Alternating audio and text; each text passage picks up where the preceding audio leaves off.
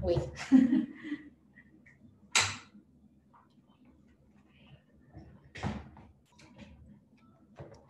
All right. Are you ready? Grabe mag-lag ang internet ngayon. So, Ay, oo, opo. Okay. Sige po. Good luck sa atin po. All right. Sir God John, bless po, team. okay. Ma'am Thank you, Ma'am okay Clarice. po, God bless sa lahat. God bless everyone. Yan. Oo nga, the internet. Ako. All right. Sir John, usually na-open nyo exactly 4, yeah? Or do you have time na medyo earlier than that? Open ko na ngayon. Sige. Okay. So turn on our muna siguro, yeah? Our videos. Kung makikita niyo yung attendees, ayun na yung mga nagjo-join. Okay. All right. Thank you, Sir John.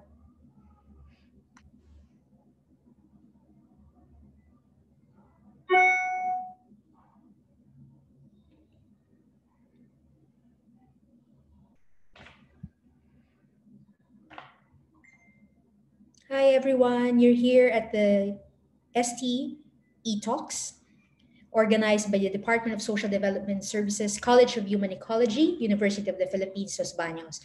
So we will be starting in 2 minutes. So we're just waiting for some of the participants to log in and join us. So we hope that we'll have a productive webinar for this afternoon and hope to have a lovely chat with you all. Thank you.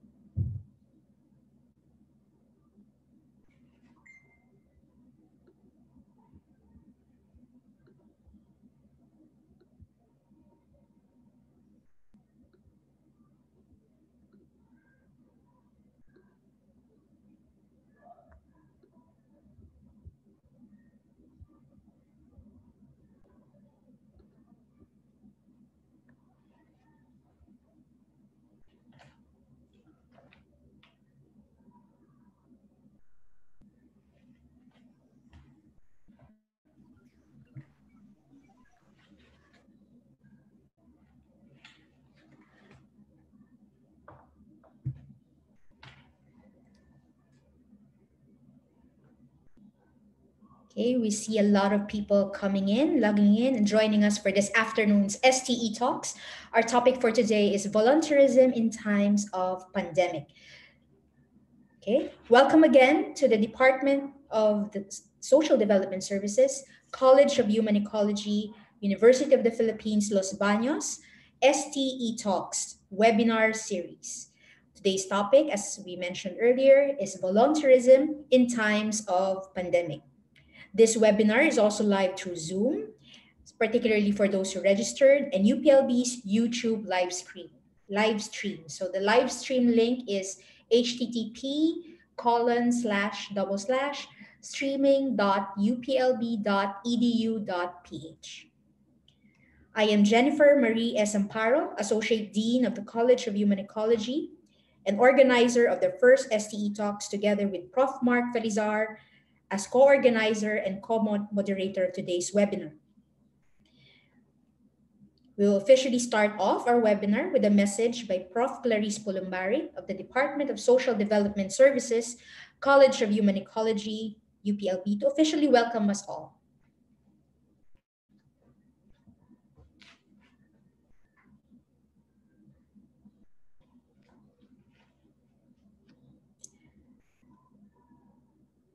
Good afternoon to our distinguished panelists, guests, and participants. In behalf of the Department of Social Development Services, College of Human Ecology, we welcome you to the first Social Technology, or STE Talks.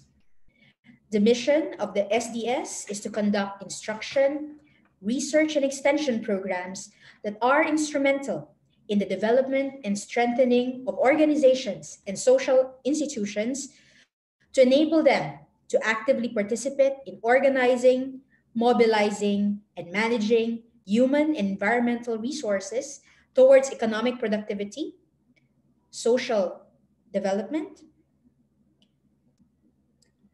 and ecological well-being. As part of our extension function, we are launching STE Talks,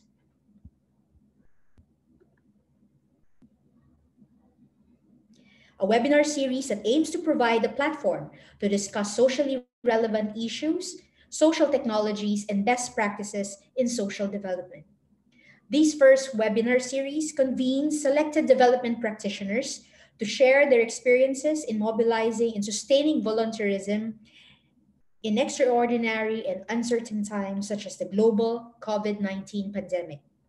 Indeed, these times also call for extraordinary action for as health and development workers and volunteers face risk while they ensure delivery of essential services.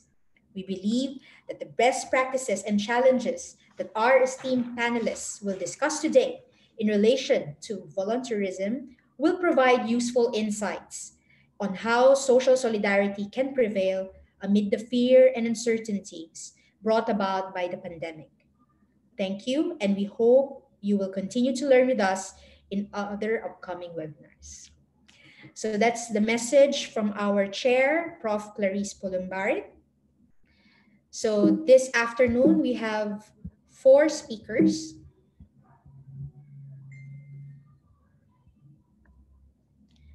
And they will share with us their personal as well as their organization's experiences on volunteerism. Each speaker have 10 to 15 minutes for their talk. All questions will be entertained after all speakers' presentation.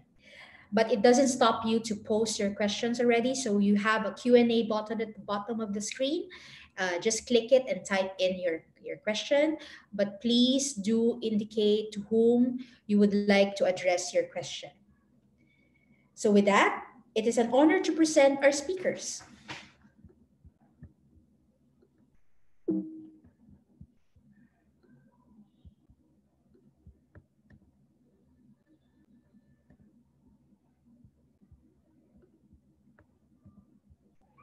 So our first speaker is Pepper, is the community developer for Make Sense Asia. Her role focuses on providing free online training and mentorship on topics such as community building, campaigns and event organization, creativity, and social entrepreneurship. She leads all citizen engagement efforts and programs for ambassadors across the region. Our second speaker is Eris Altea Antonio, who is the national convener of the 2030 Youth Force Philippines, who is part of the international community of youth pushing for the attainment of the United Nations Sustainable Development Goals. A. Antonio is a media practitioner, producing content for various media platforms and writes newscasts mostly about politics, business, and economy, believing in the power of media to connect people and encourage action. Aya had been a volunteer for a community organization radio in the Philippines for over 4 years. In 2016, she co-founded Pinoy Catalyst, an online platform designed to be a one-stop shop or one-stop hub for the development sector of the Philippines. Our third speaker is Cesar Angelo Aurigue, the UPLB Serve the People Brigade Task Force Cure spokesperson.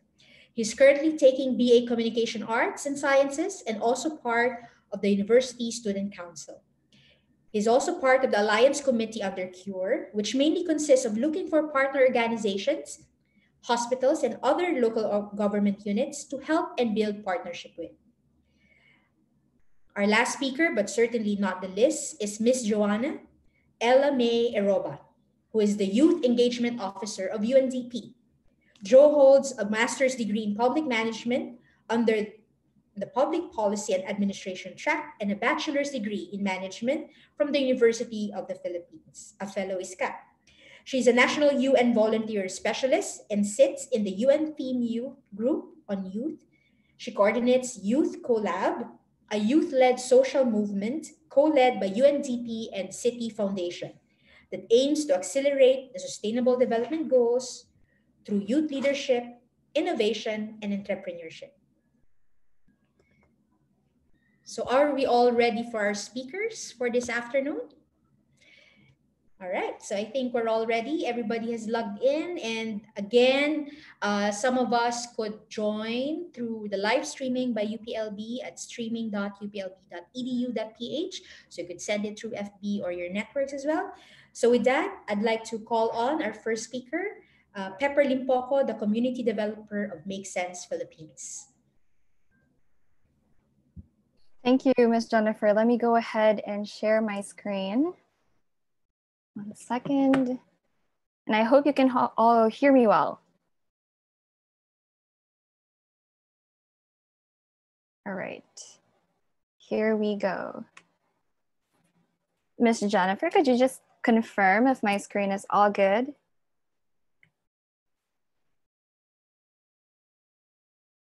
Okay, I'm gonna go and assume that it's all right. All good. All good, thanks so much. All right, so good afternoon, everybody. Thank you once again for inviting us to be part of this webinar, this program. We're always happy to share our initiatives and to meet other NGOs and enterprises who are working in the same ecosystem. So without further ado, let me go ahead and reintroduce myself.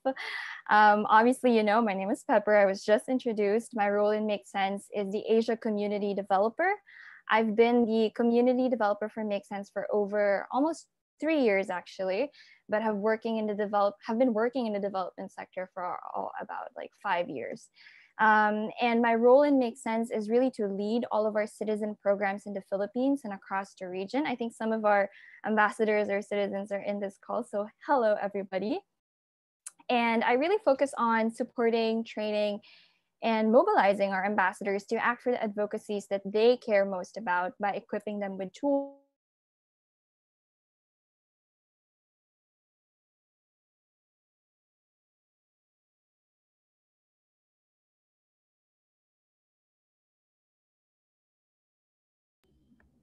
Hi, Pepper. I think we lost your audio.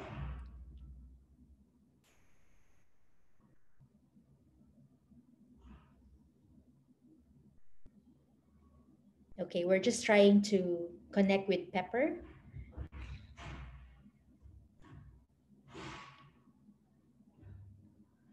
Yeah, welcome to the new normal. All right, so we're waiting for Pepper. Yeah. Okay, again, so we just started our program. So I've just introduced the webinar. So this is a webinar series. So this is the first topic for this series, organized by the Department of Social Development Services from the College of Human Ecology, UPLB. Okay.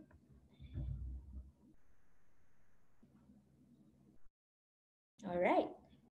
So if you have registered and also participated, we'll also share with you the evaluation form, which is just a quick evaluation form. And then after that, we'll send you the e-certificate. So we'll issue an e-certificate for those who actively participated. And we thank you very much for being with us today. So, all right. And don't forget, if you have questions with our speakers, please do post it in the Q&A button there. So you just click it and then type it away. Please do indicate to whom you'd like to address the question. You could also mention that it's addressed to everyone if you'd like all the speakers to answer it as well. All right, I think, hi Pepper, yeah, we're just having some problems with our connection with Pepper. Okay. All right. So good afternoon, everyone. We're seeing a lot of posts now.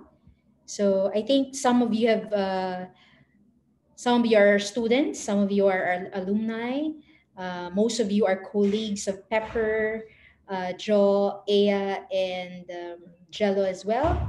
So this is in partnership with UNDP, with Make Sense, um, and other organizations like 2030 Youth Force and STPB, TF Cure of UPLB.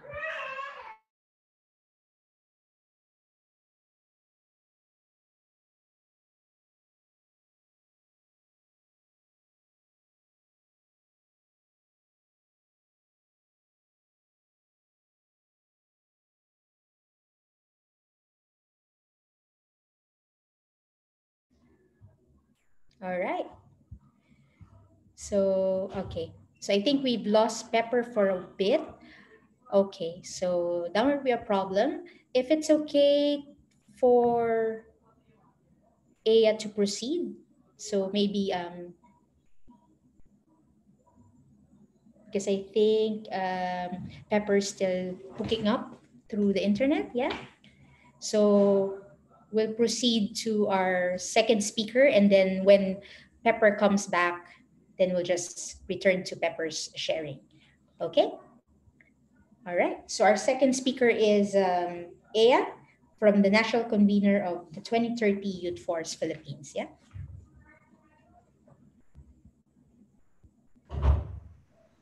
Okay, I'll share my screen.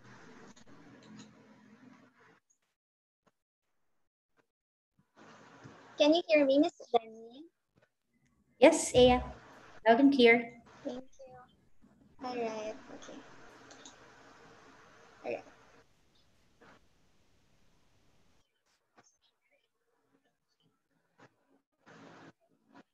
Okay.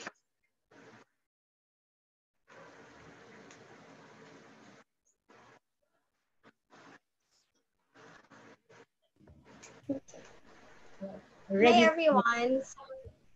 Mm,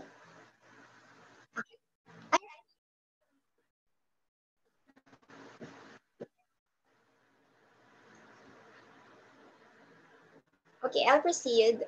Um, Hi, everyone. I'm Ea Antonio. I'm the national convener of the 2030 Youth Force in the Philippines. And this afternoon, I'll discuss how our organization has shifted our volunteer work since the pandemic started and actually aggravated the past weeks. So just Miss Jenny has mentioned earlier the work of the youth force. We are focusing on the mobilization of young people to help accelerate the achievement of the global goals through actual work on the ground.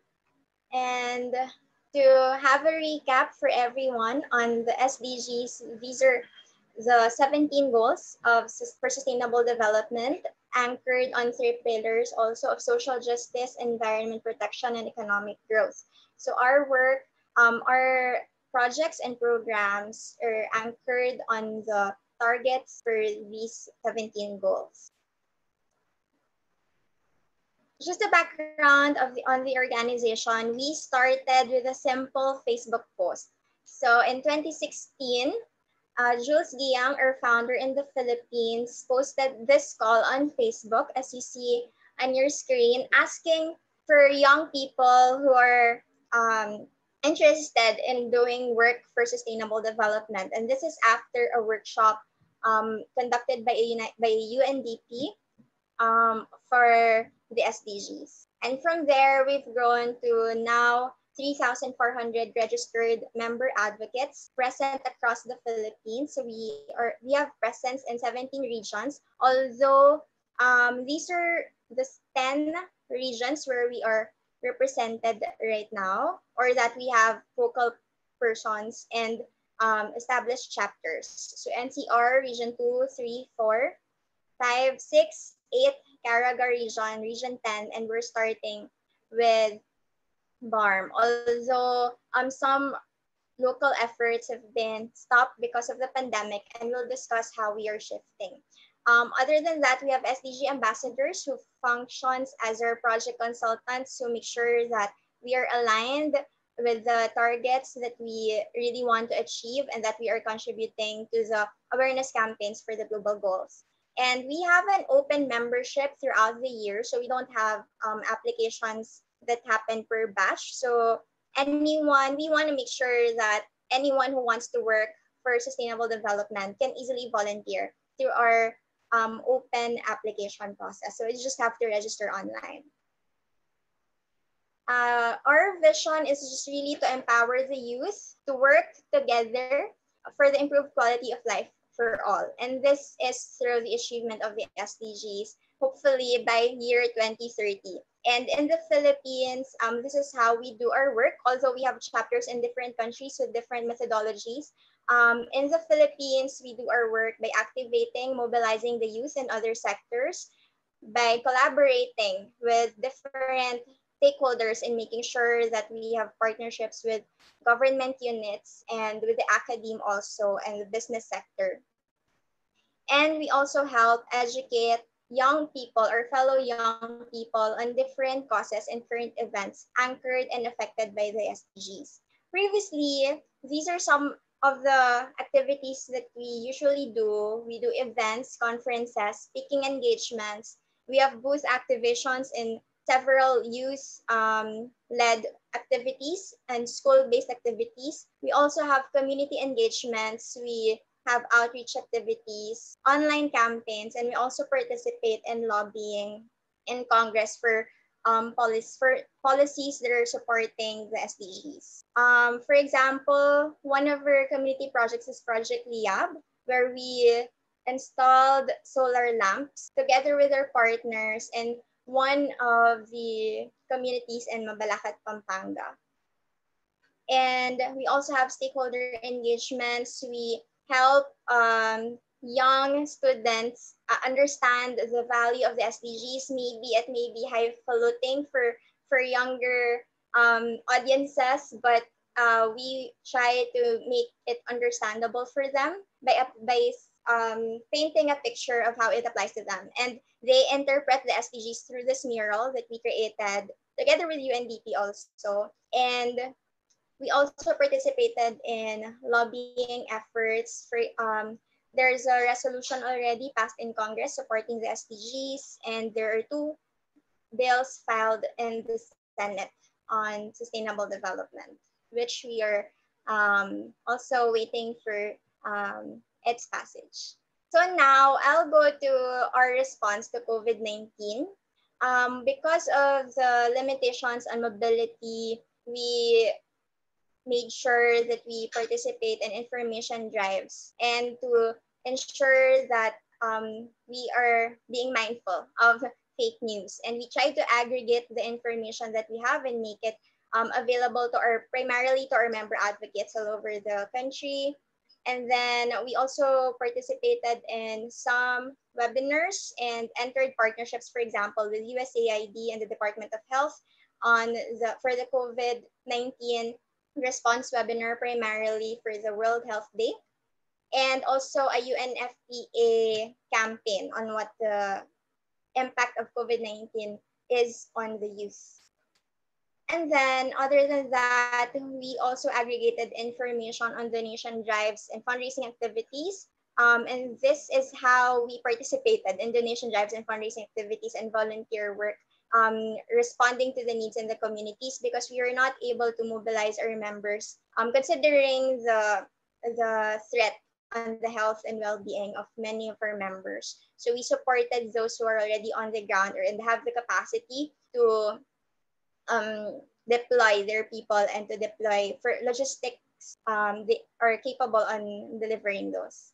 And then, yes, we also have partnerships. ADB also has a hackathon coming up, directly responding to the new normal. And there are also other webinars such as this one, a new platform for young people to stay engaged. And now here is really the reality that we have to face as an organization. First, we have accepted that there will be no public gathering until the end of the year. Previously, since we started our work in 2016, we've been going around the country doing our community engagements and SDG caravan, raising awareness on the SDGs and guiding our fellow young people on how we can create projects on the ground. For example, from online campaigns, we've also had projects on beating plastic pollution, for example. But these are done with the people and the communities affected by these issues. So now that we cannot go around the country, we're shifting to online platforms. And also, we acknowledge the limited reach. Not all young people, even if the SDGs wanted to really make sure that we leave no one behind, we have limited reach because not everyone is online. But that doesn't mean that there's no opportunity for us to engage. So if there there's 7 million people online. That's 7 million people to reach. And we try to, and that's what we're doing. We're maximizing our digital platforms and also through partnerships to really engage in campaigns and mobilization. And also, we have to acknowledge that people have different priorities, especially in these times. And how does it trickle down to our members? First, there is really a toll on the well-being and mental health of our volunteers. Although most of our members are doing our volunteer work part-time, and their primary contributions would be their time, their resources, their skills, and their energy. They're the ones creating our publicity materials or campaign materials online. They're the ones staging our webinars and our focus group discussions and consultations, surveys, etc.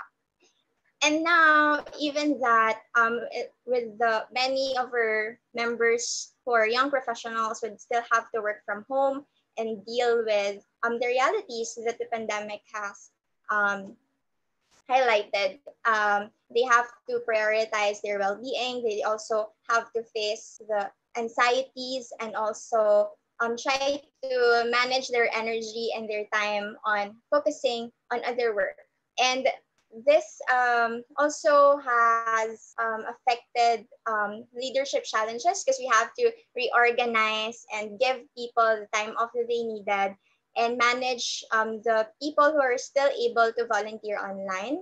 And we also have to acknowledge that because we have to stay home, we have to rely on the connectivity and the internet and the data available to our members as they stay home. And some of our members, for example, in southern Philippines, have difficulty going online for a period of time because there are no restaurants open for Wi-Fi, for example, or public spaces or internet shops, unlike before. Because if your internet connection fails at home, you can still go out and find ways to connect. But with this pandemic, we are on a lockdown, so there are some connectivity issues. Even cell phone and mobile signals became a challenge for a time.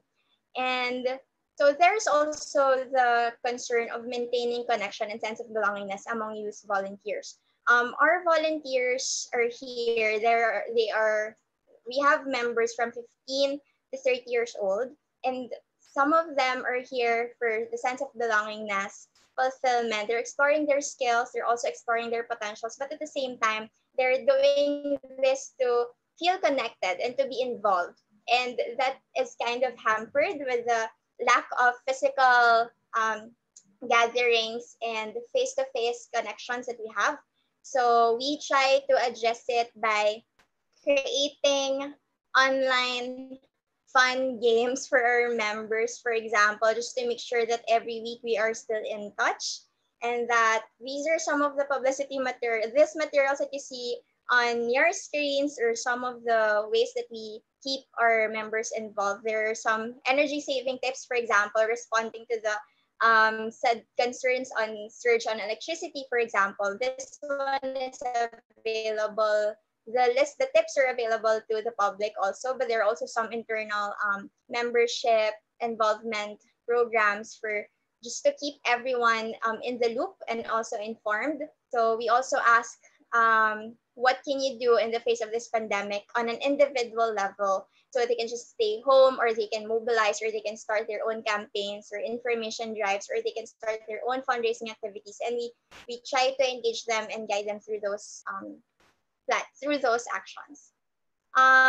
What's next? In the next couple of months, we would still see more online events and online discussions. We're looking forward to hackathons. These are online marathon of some sort, trying to find solutions and trying to find new innovations in response to COVID-19. But this is targeted to the young people in the Philippines. And also, we will still have a climate action forum. It's World Environment Day on Friday, and this June we will celebrate Pride Month and the climate action. And then towards the end of the year, we'll still have our SDG Bayanihan Summit, which is our annual event. But all these things will be conducted online. at least until we see a clear go signal that everything and everyone will be safe. We still have our online campaigns. These are some of the pages that you'd find on Facebook. CICID Pilipinas is for SDG 14, for example, and yeah, those things. And we have a podcast coming out. So we are exploring all multimedia content possible to get the message across, to raise awareness on how young people can contribute to the 17 Sustainable Development Goals, whichever their advocacy is. And yeah, just to share with you as I wrap up, we recognize that every person has a potential to contribute to society, but that by contributing to these potentials and enabling them, we can create a society that is more nurturing for the well-being of everyone because it creates a cycle. So as we face this pandemic, we acknowledge that we have to take care of the well-being of our members, and some people would really need some time off, and we have to shift to what is manageable for our member advocates in this time, while at the same time making sure that we still provide capacity building activities for those who still want to continue doing work for the movement and for their advocacy. And yeah, so we still create platform for engagement and capacity building to help them create their own actions even through this pandemic and beyond. We'll make sure of that. So that's it for my end, and this is our contact information. You can email us, and yeah, just visit us on Facebook for the updated list of the things that we can do with the youth force also. Um, Thank you very much, Shea. That was a very nice, thin presentation, but we do agree with you that in terms of the challenges now, in terms of the connection, we've experienced it firsthand. But we're very glad that there's still a lot of activities coming through. We see a lot of messages and notes for you regarding on how they could participate. So maybe in the Q&A, we could discuss that further. All right. So thank you very much, Aya. All right. So I think Pepper is already here. Pepper, could you hear us? Yes, I can hear you well. All Sorry right. about that. Okay, no problem, Pepper. All right. So we'll welcome again Pepper Limpoco, the Asia Community Developer of Make Sense Philippines. Thank you, Miss Jennifer. And just to make sure, I cut off right at the beginning, right? So maybe I should just start from the very beginning. Is that Yes. right? Yes. All right, got it. Okay, this time around, I'm gonna keep checking because a while ago, I continued talking and I thought I was still on.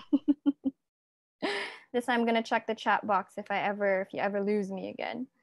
So I'll keep it there. And so you can see my screen now, right? All good. All good. Okay.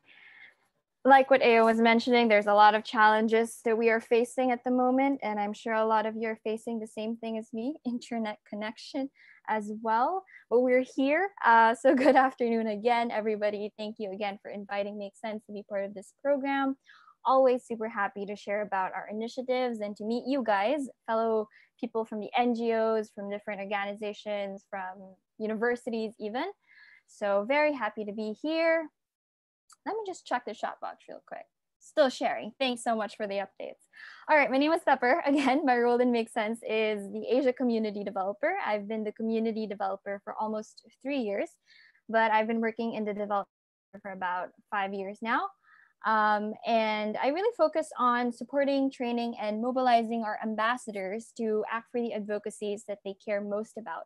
And I do that by equipping them with the tools, connecting them to the resources and networks that really makes it easier for them to have concrete impact. And earlier I was actually saying hello to some of the ambassadors that I recognize that are here with us today. So hello again. I hope this time I won't cut off.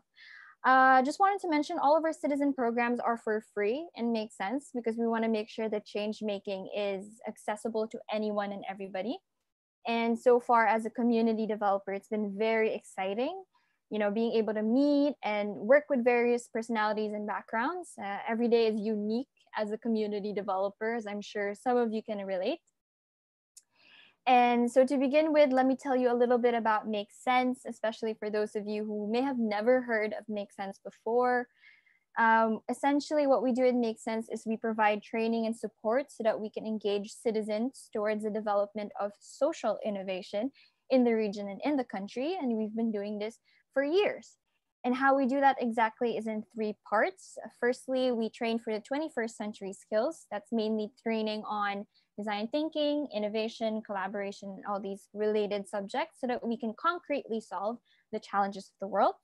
And then secondly, we also incubate social startups through our incubation program that is mostly focused on guiding their ideas towards, realization and to ready them to be able to scale. And finally, we also focus on the development of communities and ecosystems, my favorite part, by training citizen ambassadors and other organizations to enable anyone to take part in social impact. So globally, Make Sense has engaged more than 250,000 citizens, supported 8,000 projects, and have partnered with more than 200 institutions. So we're very proud to be supported by some of the greatest institutions, such as the Obama Foundation, as you can see here, Bill and Melinda Gates Foundation as well. So we're an international organization. We were founded in Paris in France about 10 years ago, and we brought it to Asia about 5 years ago. And we have 7 different offices in the different regions. So it's a very exciting time to be part of the community. In the Philippines, just wanted to add here, we were able to engage a good number of citizens, social entrepreneurs, and companies or organizations in our various programs, one of which is the UNDP. That's why I'm very happy to be here with Joe. We've been acting on the project that we have recently together, so that's very exciting. And it's been an exciting time. All right, before I move forward, I'm just gonna habitually check the comments so that I'm sure I'm still on. All right, so that's what Make Sense is, and an overview of what we've been doing for the past 5 years. And now moving on to the topic at hand, which is what does our citizen engagement model or the volunteerism model look like amidst this COVID-19 pandemic? And for us, we put it under the umbrella of hashtag spread sense, not corona, because that's exactly what we want to do. So first off, after much internal discussion and Make Sense, we've been running programs and operations for the past 5 years. When this COVID-19 pandemic happened, we immediately saw that this crisis is more than just a sanitarian crisis, but really it's more of a humanitarian crisis. It extends to that. And what that means for us is that we need to respond to the current situation, of course, where the needs are more immediate, especially for at-risk communities or individuals and for our frontliners as well. But also this means that the effects will trickle down to more long-term challenges, especially in the issues of the things that I mentioned here, which are increasing poverty, inequality, food security, isolation, issues on education, and all those different things, as I'm sure you're all aware. And so for our organization, one thing was clear: we really needed to pivot the way that we run our operations and the way that we engage our community and build our programs.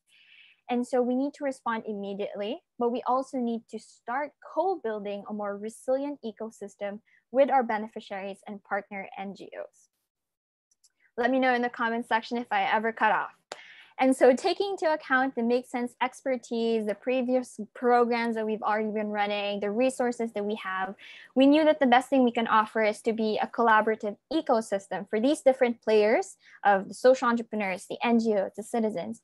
And we can offer the solutions needed to fight COVID-19 and build the Philippine society post-coronavirus. And I know that's a handful of a statement, but concretely, this is what it looks like. So we created these different programs under the umbrella of hashtag spread sense, not corona. So for building for helping with more immediate needs, we built Reaction. For building a more long-term program focused on healthcare systems, we have Health for All that we've been running for a while now. And for the platform to collaborate on this new world we want to build, we made Make Sense TV. For this talk, I'll actually just focus on the 2 programs, Reaction and Make Sense TV, because these are the 2 things where our citizen ambassadors are most involved with. And so heading on to that topic, again, I mentioned we noticed that we had to shift our programs. We decided that we need to pivot. And what this meant is that our previous programs, and Make Sense for the community specifically, were at least 3 to 6 months in length, involved this whole process for selection for ambassadors, had many processes involved, and usually took about 2 months to prepare. It usually takes time to prepare a program. You have to prepare the logistics, to mobilize communications, designing the program, etc. But we didn't have that time, obviously, because we needed to launch a program ASAP that could help out in the COVID-19 initial lockdown that we had. And at the same time, we needed to take into account the interests of the community that has changed. They weren't interested anymore in co-organizing hackathons and brainstorming sessions. They were asking us if there was a way to help families with no access to water, if there was a way to help people with deep mental trauma, to help frontliners lacking equipment, and many other things.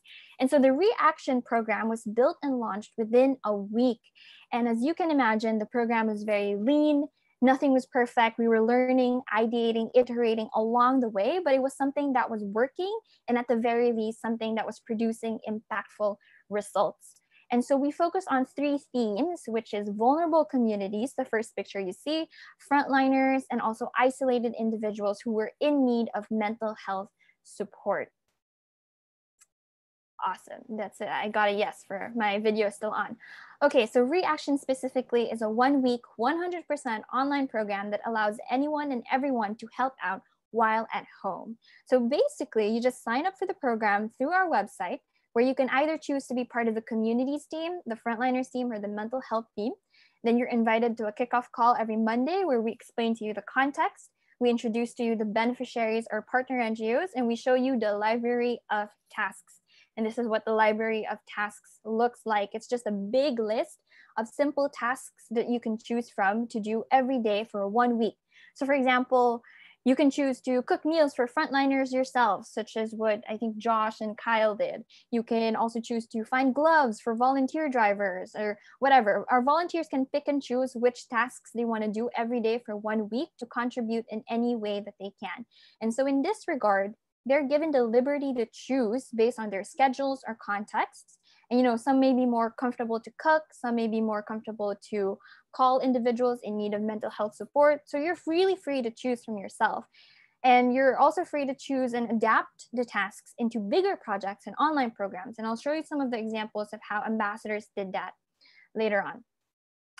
And so, like I said, we had about 300 volunteers at this point, split into the 3 different themes of frontliners, communities, and mental health, each with their own list of partner NGOs and each with their own library of tasks. And a lot of our volunteers are either university students whose classes have stopped and therefore have more time in the day to be involved, or young professionals who are working from home and could contribute on their free time, basically. And although a lot of our previous citizen ambassadors signed up for the program as well, a bulk of the volunteers for Reaction have never actually engaged with Make Sense before, which I think just emphasizes the fact that many Filipinos across the country are really motivated, I'm sure you guys are too, to be part of initiatives such as this one due to the current crisis. And so I think it's really imperative that we are able to offer them accessible and simple to follow and an impactful platform to give the effort that they'd like to give. And so this slide just shows what a week in the life of a Reaction participant looks like. And it just goes something like, they get acquainted with the program by the start of the week or the weekend to our call for participants. If you sign up, you're invited to a kickoff call on Monday where the first tasks are assigned, meaning you choose the first task you want to do. They are added to their respective Facebook groups and WhatsApp channels where we post our updates every 7 p.m. every day. We have checkup calls and coaching calls midweek for those who may need some support or are facing challenges or are just simply asking for, oh, Pepper, can you give me tips on how I can continue fundraising, what I can cook next, etc., etc. And by Friday, we have a celebration call to obviously celebrate everybody's achievements. And it's this point that you can choose as a volunteer if you want to continue volunteering for the next week, or if you would prefer to drop the program. Either way, we're just very happy to have had you for 1 week.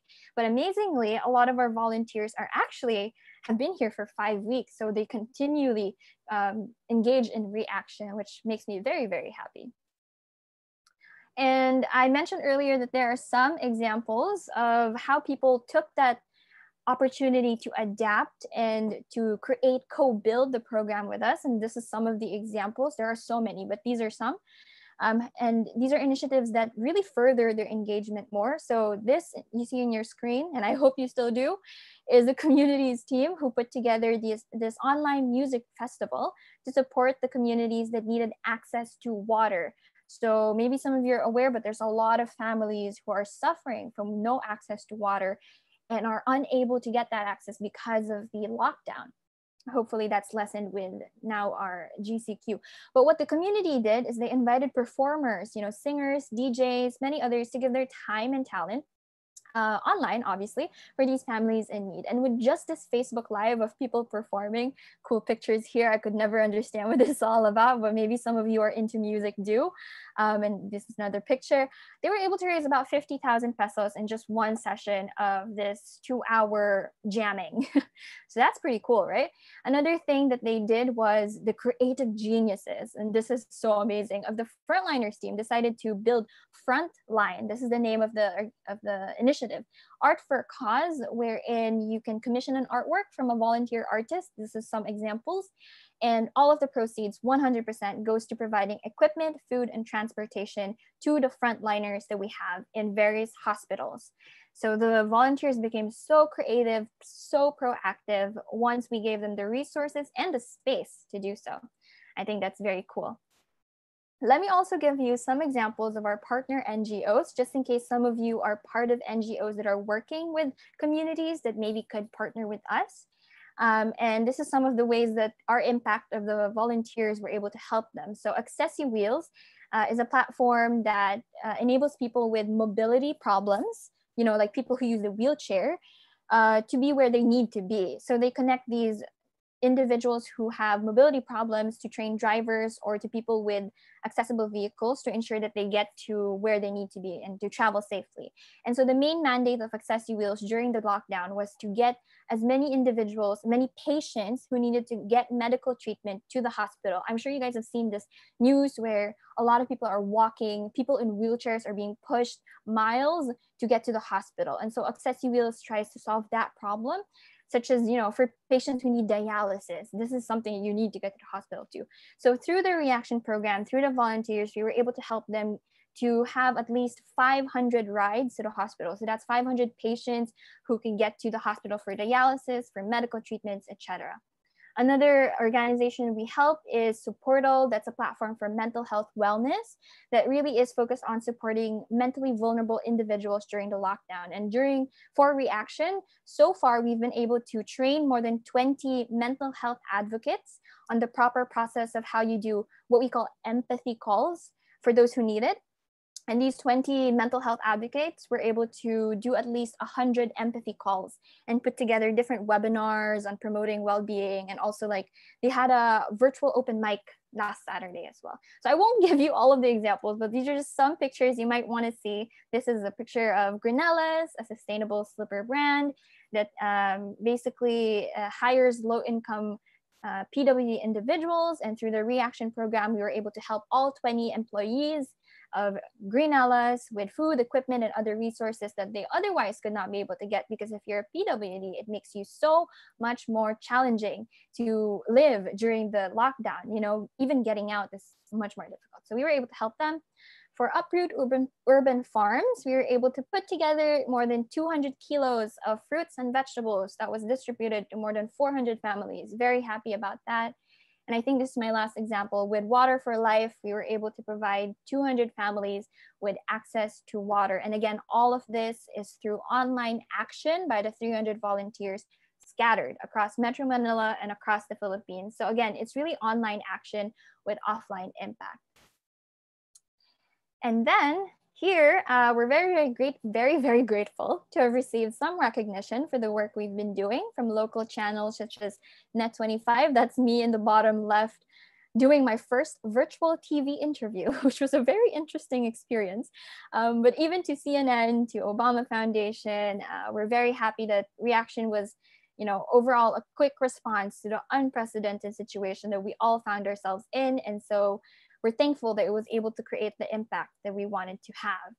And moving forward, we're still in the process of iterating the program to shift to the more long-term issues, the ones I mentioned earlier, focusing on job security, food security, other themes that are affecting us long-term. And so we're preparing actually to launch this new version of Reaction in 1 week. I'm currently working on it, working very hard, I promise you. And now we're looking for more organizations that are working with communities or vulnerable groups to become partner NGOs, just like Accessi Wheels, Greenellas, Uproot Urban Farms, etc. And we're also looking for volunteers. So we really want to expand our reach, our impact through partner NGOs that are already doing so much work on the ground. I'm sure many of you are doing so much work. And we want to get every Filipino involved in this initiative. So if you're interested to be part of the journey, please don't hesitate to reach out. I'm going to show my email again at the end of the presentation.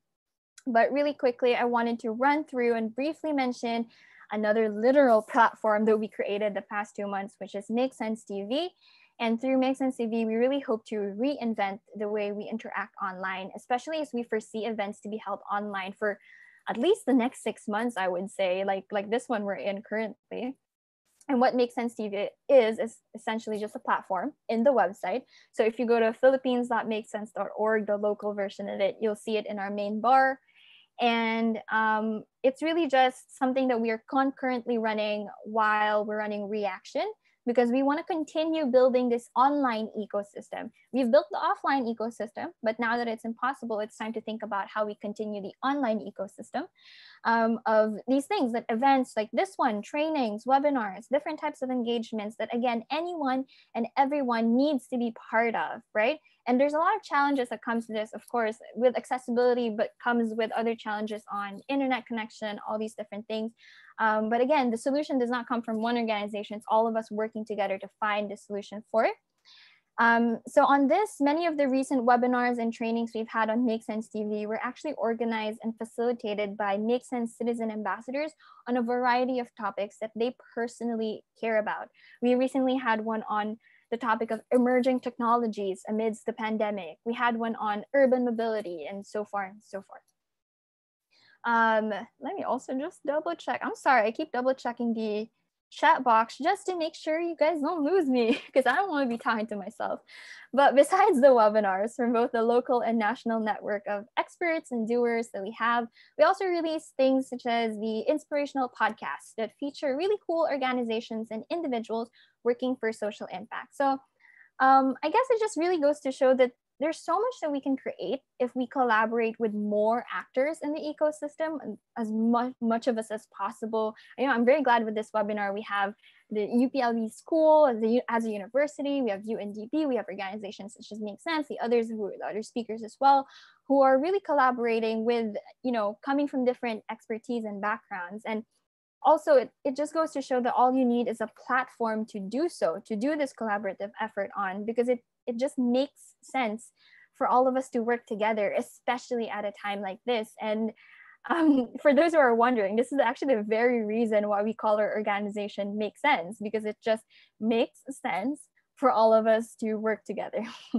I hope you got a laugh out of that, but I usually always do it. I've been here for so long, I still laugh with the fact that we're called Make Sense. All right, I'd like to end this. I'm not sure if I took more than 15 minutes, so I apologize for that, but I just want to end with this slide that I think it's worth noting that there's really an amazing power to communities, depending on how you create, facilitate, sustain yours. And it's so exciting for me to think about how communities can help you do so many things, from helping you fundraise for vegetables, donating, cooking together, for many other things.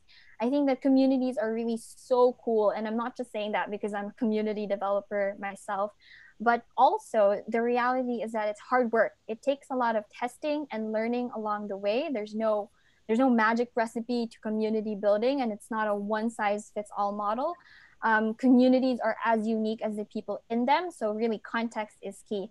And in my end, I think the best tip I could give you guys, for those who are in organizations trying to build or are building the community, is to listen. So to listen to your context and your ecosystem, but most especially to listen to the people who are part of your communities or are part of the communities you're trying to build, understanding what's important for them, listening to what they're interested to contribute to. How can you co-build together? And this is how we build Reaction and Make Sense TV. And I hope that you guys will join us. So As promised, I'll show you guys how you can do exactly that. For Reaction, we're looking for NGOs to partner with, beneficiaries, and volunteers. For Make Sense, we're looking for more people who'd like to co-organize. And so we have actually 2 upcoming events on Thursday and Friday. On Thursday, we have the Recap, which is a celebration of the Reaction program in the past 5 weeks, I mean. And then we also have a World Environment Day event, which is in partnership with Aveda. There's going to be 2 lucky winners, by the way, of gift packs from Aveda Philippines. So please do join us.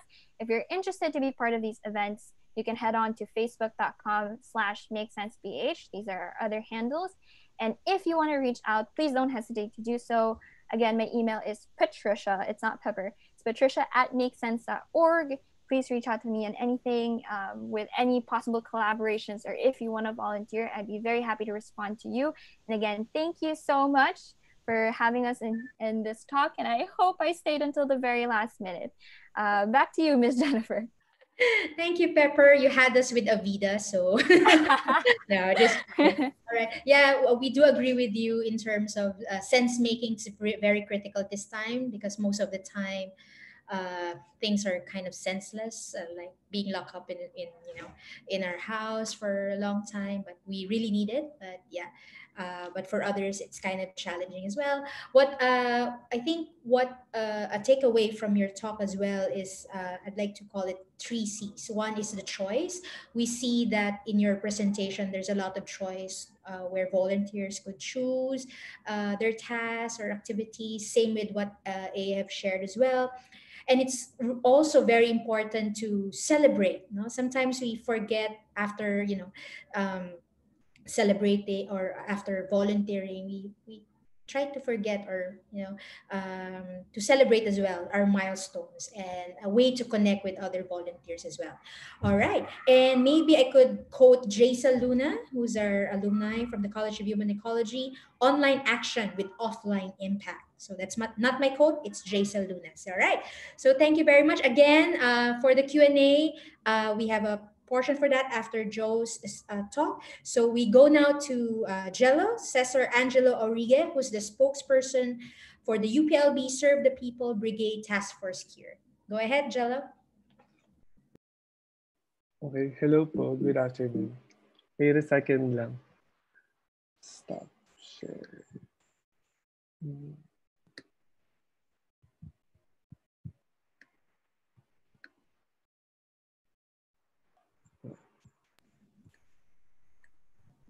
All right, so TF Cure is based in UPLB, and they've been doing lots of terrific work to help not only the UPLB community, but also the nearby communities here in Los Baños. So go ahead, Jello. Yeah. Hello, good afternoon. Can you hear me? Yes. Nakamute ba ako? All good. We hear you, Jello. Ayan.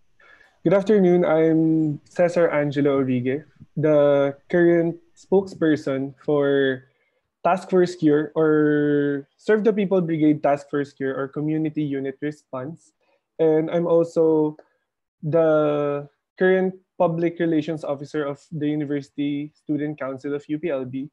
And I'm here to discuss about student-led efforts during this pandemic. And also, I'm going to be focusing mainly in the collective community response that we practiced in pushing forward this advocacy of ours.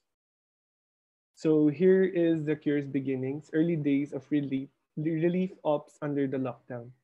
Task Force Cure was convened on March 16, 2020, a day before the lockdown in Laguna, day before the ECQ in Laguna, by the members of the UPLB-USC, the Alliance Samahan ng Kabataan para sa Bayan, and Youth Advocates for Peace with Justice. Bale, ang nangyari po, parang alam naman natin na pinaka-maaapektuhan talaga sa mga ganitong sakuna or sa kahit anong sakuna ay yung pinaka basic sectors of our community.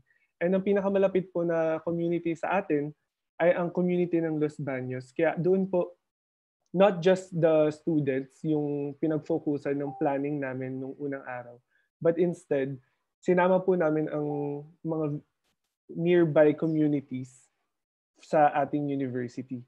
And CURE was built on the principle that responses to calamity should always be community-oriented, since the pandemic primarily affects not just individuals but also communities. Ayun po, isa sa mga natutunan namin sa the principles ng social technology is sustainable na practices in the community, parang empowering communities para maging self-propelling yung community. Kaya ayun po yung parang isa sa mga naging model ng relief operations ng Serve the People Brigade. Kaya ayun po, nung start po ng lockdown in UPLB, nag-consult po kami agad sa Barangay Batong Malaki, which is the barangay na kinabibilangan ng university, and was welcomed with a positive partnership.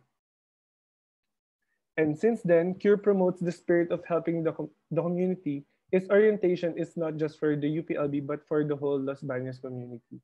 And as of today, we've reached various barangays within the Los Baños and even reached other municipalities like Bay and in Cabuyao. Task Force CURE's main alliance, Serve the People Brigade UPLB, has a rich history of helping all around Southern Tagalog. Since its convention back in 1972, during the suspension of writ of habeas corpus, it has never ceased to serve the people. Ang isa po sa mga pinakaunang naging launching ng Serve the People Brigade this year ay yung nagkaroon ng student-led efforts ang buong UPLB community along with the Los Baños community as well para mag-relief po sa nangyaring Taal eruption. Makita po natin dito sa picture. Ayan, parang nagtulong-tulong yung mga estudyante na nandito noon para mangalap ng donations, and meron din po tayong pinapadalang mga volunteers sa mga relief centers sa may part ng Batangas. Ayun po yung naging main. Tas yung student union building po yung parang naging main center po ng donations and relief. Ayun po. Next po. Project CURE, or LB Lockdown Diaries and more. And the day CURE was convened, LB Lockdown Diaries was also born, adapted from the FB group #Lockdown Diaries. The group was created for the purpose of easier communication within the community amidst the pandemic. Aside from that, it also serves as an online support group where members can talk about their experiences during the lockdown. Bale, hindi lang siya naging platform para mag-mobilize ng community, naging platform din siya para magkwentuhan yung community kasi nabago yung dynamics natin bilang mga tao when the pandemic happened. Like, yung normal chismisa ng mga kapitbahay ay hindi na natin nagagawa because of the quarantine and because of social distancing. Kaya parang yung kumustahan natin ay and banters ay na-suppress tayo into an online mode. Kaya ganun po yung tinatry natin igawa sa LB Lockdown Diaries. We try to communicate as much as possible, even about the mundane things na kamusta dyan sa street nyo, or meron pa bang mga estudyante na naiwanan dito sa Los Baños nung nag-lockdown. Ganun. And as of today, LB Lockdown Diaries has almost 8,900 members. Mga malapit po sa UPLB and mga estudyante ng UPLB. CURE also uses online platform for teaching the basics of COVID-19 and how to prevent it. It has also launched series called CURE Talks, where members of the Task Force CURE discuss timely topics such as We Heal as One Act and on the President's Special Powers. Bale, hindi lang po tayo nag-uusap on what can we do during this pandemic, but we also discuss the certain policies and politics revolving around the pandemic that is happening in our country.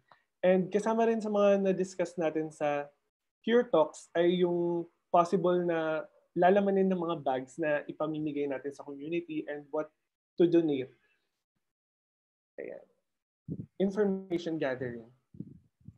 Aside from the information dissemination, one of the CURE's first project was to conduct a survey to determine the community's basic needs. Kasi hindi lang naman tayo pwede magbigay lang ng tulong, ng feeling natin kung ano yung kailangan ng community. Kailangan scientific yung pagtulong natin sa community. Kailangan yung totoong kailangan nila, yung maibigay natin na tulong. Kaya noong March 17, once the Luzon was put in total lockdown, the thing we first did was to determine how many students were left stranded in UPLB. Ang nangyari po kasi noon, parang late nag-announce ng suspension of classes ang UPLB. Kaya marami ring na-stranded mga estudyante in UPLB. Kaya inalam natin kung ano yung mga kailangan ng mga students inside the UP dormitories. Inalam din natin kung sino pa yung mga estudyante ang nasa mga apartments within the vicinity of the university. Ayun po yung mga ginawa natin. And next is establishing a physical center. For the first few days of the Cure Relief Ops, we tried to make the Student Union building as our physical center. Drop-off points were later moved to the UP Gate, then finally found a home at Barangay Batong Malaki Covered Court. In partnership with our local government units, and Batong Malaki catered for our needs and still acts as our headquarters until today. Bale, ayun po, salamat po kay Cap Ian Calaw sa pagtanggap po sa STPB Task Force Cure bilang official partner or isa sa mga official relief arm ng Barangay Batong Malaki. And from that, nakapag-develop po tayo ng mga networks sa different key barangays ng Los Baños at saka sa mismong municipal office po ng Los Baños. Food drives and community kitchens. Once the lockdown was implemented, a lot of establishments started closing. Included doon yung mga food establishments. Kaya important po na mag-provide ng free hot meals sa mga students right away since most of them do not have access to public transport and are bound to curfew. Cure's first distribution was on March 18. Hot meals were provided by the locals for the students. Ayan, ang mga nag-provide po ng mga hot meals for the students ay yung mga families na mga nag-volunteer sa atin na magluluto sila. I believe it's from Mizpe, yung restaurant po inside the campus. Parang ayun, sila yung family na try mag-shoulder ng food for a few weeks into the lockdown. Tapos data from the surveys and various crowdsourcing from the LB Lockdown Group helped in choosing our beneficiaries as well as establishing our routes ng mga dadaanan ng food drive. All food distribution were made possible by transport volunteers ranging from students to our own professors. During the distribution, social distancing is always observed. Makita po natin, pinapapila natin sila maayos. Tapos lahat po ng lahat ng mga transport natin, lahat ng mga nagdi-distribute ay mga volunteers po lahat. Kaya ayun po, maraming salamat po at na-mobilize natin ng maayos yung community natin para maging possible itong mga. And as the weeks went by, Cure has also decided to initiate community kitchens for the students. Then later joined Art Relief Mobile Kitchen in providing hot meals for the community. During its peak, we had 3 community kitchens running all at the same time. Ayan. Donations. Cure started its donation drive the day it was convened. During its early days, call for donations for resources in kind were the first one to be established. As we expand our relief efforts, we have also called for help in sustaining our community kitchens and also providing for PPEs to our frontliners. Mga frontliners po, halimbawa, nagbibigay rin tayo ng mga PPEs sa mga nagbabantay sa mga borders and sa mga hospitals na malalapit dito sa Los Baños, even mga hospitals, mga public and private hospitals na malapit sa municipality of Bae, ganyan. Nag-reach out din po tayo sa kanila. In Cure, transparency is key. To provide a tracker for us and also a way for our donors to see how and where their contributions landed, weekly and monthly finance and donation reports are publicly released on our Facebook and Twitter page. Yan, makita po natin. And we try to be as transparent as possible sa mga donations na pumapasok po sa amin. And daily operations are also logged through daily posts and documentations. Aside from providing meals to the community, we also give back to our frontliners by providing PPEs to various local government units. Tapos hindi lang po donations ng mga PPE yung napapamigay natin, kundi yung mga PPE na handmade ng mga volunteers, yung mga ginagawa mismo ng mga volunteers. Nagkakaroon po tayo ng workshop kung paano gumawa ng PPE para kapag, halimbawa po, yung mga ibang volunteers ay nasa community kitchen. Yung ibang volunteers naman po ay naggagawa ng PPEs or nagmamando ng educational discussions about the pandemic itself. And 6, alliances. To ensure its mandate to expand community-based response, CURE has also partnered with local alliances such as Cure COVID Calabarzon, which is the region-wide relief effort for the Southern Tagalog. Ayan. Advocacies. Our first advocacy is No Student Left Behind. It's about the to end the SEM and mass promotion. Ayun po isa sa mga naging campaign ng SCPB Cure kasi naniniwala po tayo na sa panahon po ng pandemic, parang ang main priority natin is our safety, not other things. Kaya ayun po yung No Student Left Behind. And hashtag community response. And it's our advocacy to ensure that we involve the community in our relief efforts para alam din nila kung paano nila masusustain itong mga ganitong efforts when another time comes na magkaroon ng ganitong pandemic para maging self-propelling sila in the near future.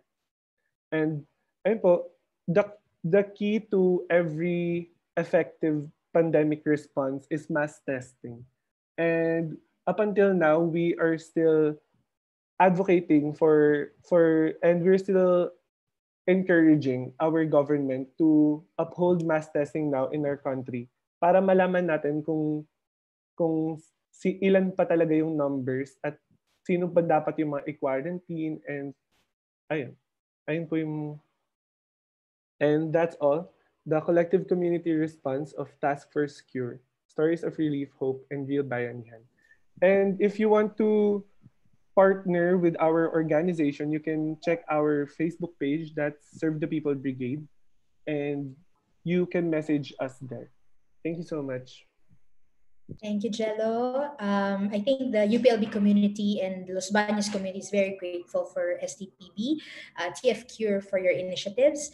And I think, again, the insights from your presentation, number one, very great that you shared about transparency, because sometimes when you donate or you volunteer time, you don't know what's the impact. So it's very critical that you share and communicate that to the volunteers and donors as well.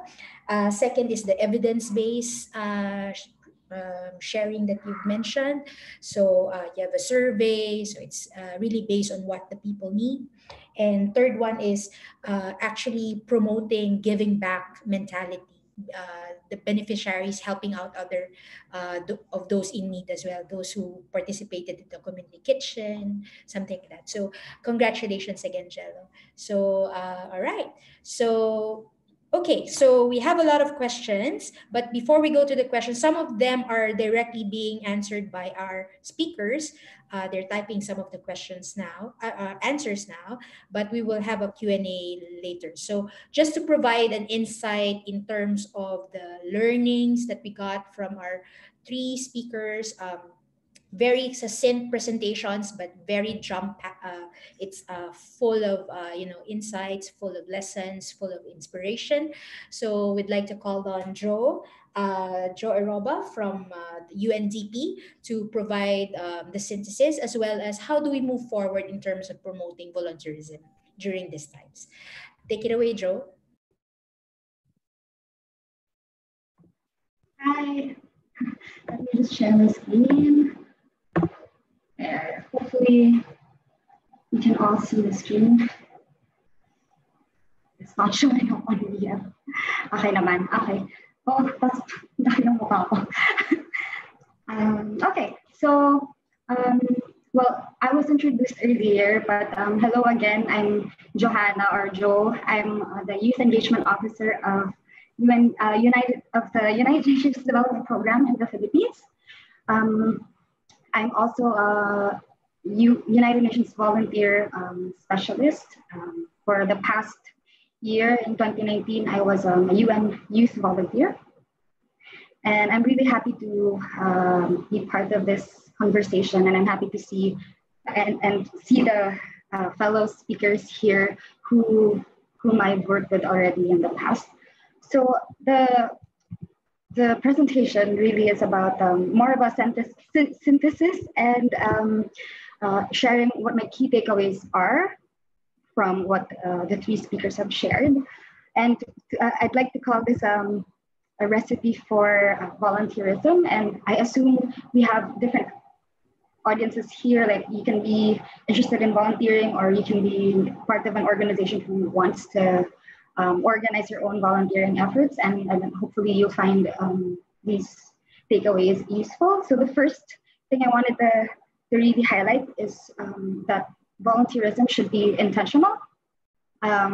So when you volunteer or when you initiate your own project, for example, what is your intent? Do you have objectives? Who are your target beneficiaries? And I like that Aya earlier mentioned about visioning and targeting youth volunteers. Jello also mentioned that they expanded the scope of their initiative to target not just the school, right, but the whole UPLB community. And 2030 Youth Force also mentioned targeting the policy side and engaging other stakeholders. So not just youth where they work primarily. And then, of course, having the Sustainable Development Goals as an anchor. And another thing that was mentioned earlier, I think by the speakers also and Ms. Jen, was the importance. But I think someone from the Q&A section, and I hope I would be able to answer this, but there was a question on evaluation. And so I think part of being intentional is figuring out how you measure your results, and that has a lot to do with monitoring and evaluation, and I'll talk about that later in transparency and communication. So the next ingredient in this recipe is that volunteerism is realistic. So I think all of us need to keep grounded. We have to assess the needs of the community or the people around us and the people we want to serve, but also assess our capabilities as an organization, as an individual volunteer. And again, Aya earlier mentioned, she had a slide about the realities that we face. Even Makes Sense had a one of the slides also had, Pepper highlighted how they pivoted their programs in this time of crisis. And we all have our own realities to face, right? So some of the challenges that were mentioned earlier were on mobility, mental health, but I think in terms of being realistic, also we need to observe protocols and be sensitive on volunteers' needs, especially on health. The other ingredient is that volunteerism is participatory. So I'd like to put emphasis on grassroots and community-based initiatives, which is like a for the people, by the people initiative, and really making sure that you are listening to what is around you and not just creating your own bubble, because ultimately you are there to serve your community, right? And I like what Jello shared earlier about the community-based initiatives that they have. And of course, one of the things that we really advocate is how can we leave no one behind, and how do we reach the farthest first? So that falls under the participatory sphere. And the next one would be resource efficient. I think this was also raised by Aimee Sherry Baryon. So when we say resource efficient, it's really, I'd like to highlight that it's using all kinds of resources. So not just funds or financial, but treating volunteers as a very important human resource. And again, as a youth advocate also, we put emphasis on youth civic engagement. If you don't know yet, there are 30% of us in the Philippines. So we are a really strong population. And then really, like, I was amazed by Make Sense's effort, like starting from zero to hero, right? And it started with and even Aya shared how 2030 Youth Corps started with a Facebook post. And so going back to what Aimee asked about donor fatigue, I would like to say, like, what is your intention when it comes to sourcing out for donors, right? If it's resource mobilization, again, it has a lot to do with partnerships and not just necessarily funding. So you can still do a lot, as you can see with what the earlier presenters said. You can still do a lot even with very few resources or funds in that sense. The next ingredient would be transparency. And accountability to your stakeholders, especially if you have donors, or may it be like through your donation drives or institutional donors, for example, or when you're given grants. It's important that you report on the resources, and I like that it was highlighted earlier by Jello on documentation, really communicating your results. And that leads me to my next ingredient for this recipe, which is communication. And communication is really building a case and communicating your wins, reaching the farthest first, and making sure that your materials are well targeted and, again, intentional. So I won't go through the branding stuff, right, and designs, and making sure that they capture the targeted audience and being intentional with your advocacy campaigns.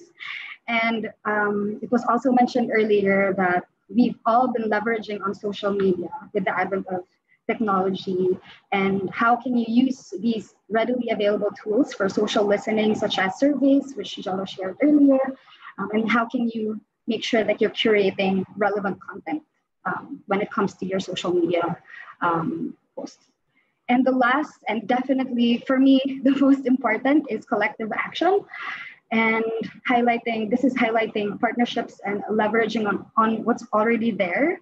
So it's not really, yes, you can develop your own initiative from ground up, but really, who are people that are already working on things that you're passionate about, and how can you add value to that, right? Instead of creating something else, or maybe being redundant, but really, how can you work together to have a more value added benefits?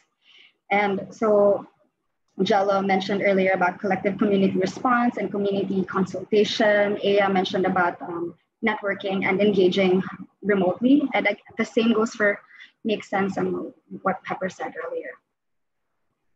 There.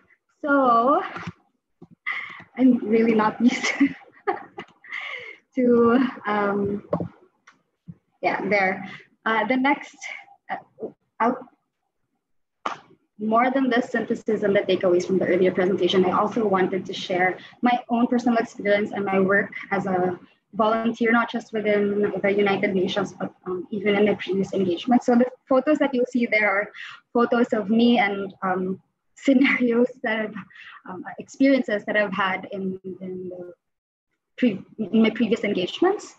My first job was actually with a humanitarian agency, and so I worked there for almost 2 years. And when there's a crisis, like usually it's typhoons. I come from Tacloban City, so we experience a lot of typhoons, from Yolanda to Nona to Ruby, and I've been deployed in emergency missions. Also, if you remember the Nepal earthquake, we've set up office there for 2 months. And so they had us fly there to help with emergency response. And that's the photo you see on the upper right.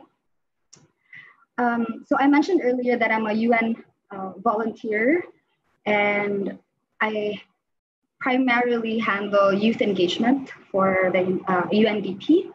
And I coordinate a project called Youth Collab. We are working on youth leadership, innovation, and entrepreneurship. And just it's not in the slides, but I wanted to share that we have a Youth Collab Movers, which is also something we're working on to implement in the Philippines, engaging young volunteers to promote the sustainable development goals from the grassroots level. So this is a very recent photo in one of the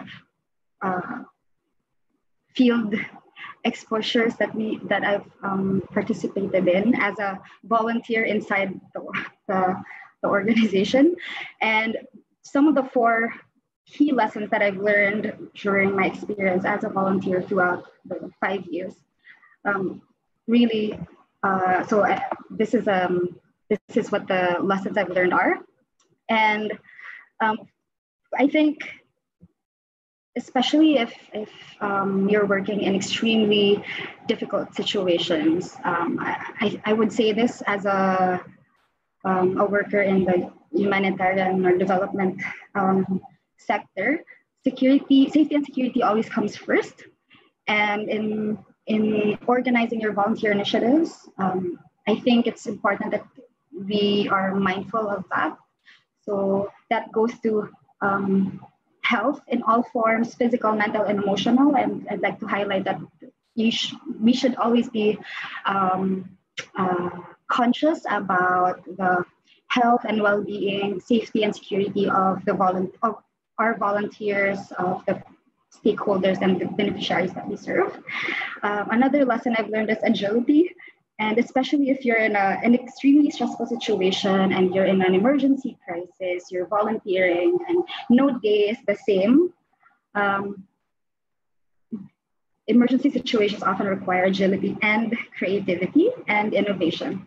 And finally, it's important to set your expectations. Again, keeping grounded and communicating with the people around you, treating them as your support system. So it's important that you have people to talk to, maybe your colleagues or co-volunteers, your volunteer coordinator, for example. And that was demonstrated earlier by Pepper when she mentioned about the checkup calls that they would have whenever a volunteer needs support. So the next thing I wanted to share was is UN volunteers and volunteerism and the global goals. So Aya mentioned earlier about the Sustainable Development Goals. If you don't know about the SDGs yet, I really encourage you to Google what the SDGs are, and this is really the anchor of our work.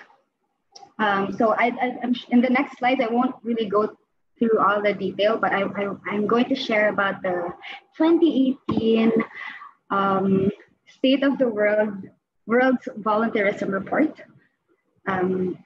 So highlighting that volunteerism is both a means and an end of development, and volunteerism enables people to participate in their own development, strengthening social cohesion and trust by promoting individual and collective action, leading to sustainable development for people and by people. So volunteers contribute directly to the work of development organizations and towards the achievement of the 2030 agenda, that is your Sustainable Development Goals.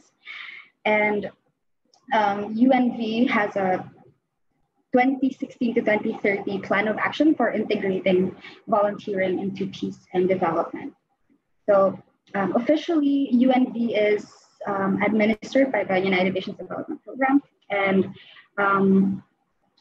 yeah, so next slide. This is just a quick statistical overview of the global situation of volunteerism. Just to let you know that this report shows that the efforts of volunteers amount to 1 billion volunteers around the world, and that's equal to 109 million full-time workers. So there are a lot of volunteers, and even in the Asia Pacific in this region, we have 38% formal volunteers, such as myself, but surprisingly, we have more informal volunteers. That is like you guys who engage in volunteering activities on the side, or other things like that. And I want you can check out the State of the World's Volunteerism Report in our website, that's unv.org, and they highlighted 9 points on the state of volunteerism. And I think just to give you a quick overview is that the report really highlights the ability to self-organize and to form connections with others, especially local volunteering efforts. And these efforts are contributing to the diminishing risk when it comes to when we talk about community resilience, and it's particularly significant for vulnerable and marginalized groups, because especially if the initiatives are really from the ground up. Yeah. And so this next slide is really about how UNV engages volunteers to accelerate or contribute to the Sustainable Development Goals. And in our system, we encourage volunteers to raise awareness, to help us mobilize other people, volunteers to deliver technical expertise, develop skills like capacity development activities, serve as ambassadors or models in their own right in their communities, and another way to contribute is collecting data. So where can you volunteer, right? How many of you know that we have a Philippine National Volunteer Service Coordinating Agency? So if you don't know yet, please visit their website. It's pnvsca.gov.ph. It's a coordinating agency. They don't necessarily, I'm not sure if they organize volunteer initiatives, but they also curate different volunteering initiatives from the like nationwide. And if you have your own volunteering initiatives, I suggest that you communicate with them. You can email them, message them on Facebook, and engage the government, right, in terms of volunteerism. And Jella earlier shared about the initiatives that they do in schools. So it's really a school-based organization that goes beyond the school in terms of results and impact. You can work within your community, find not just as a civil service organization, right, but also check in with your barangay council, your LGUs, if they have existing volunteering activities, and yeah. And then at work, if you're working already, check with your company if you have say a corporate social responsibility group or initiative, and you can also volunteer there, or create your own colleague group with and initiate your own volunteering activities. Another one is, again, you can create your own and make sure that you partner or leverage on what's already there. And finally, I'd like to, of course, introduce the United Nations volunteers. So please, I encourage you to visit unv.org. I mentioned earlier already that we are administered by the United Nations Development Program, and what it is that UN volunteers are providing technical support. Yes, we're volunteers, but it's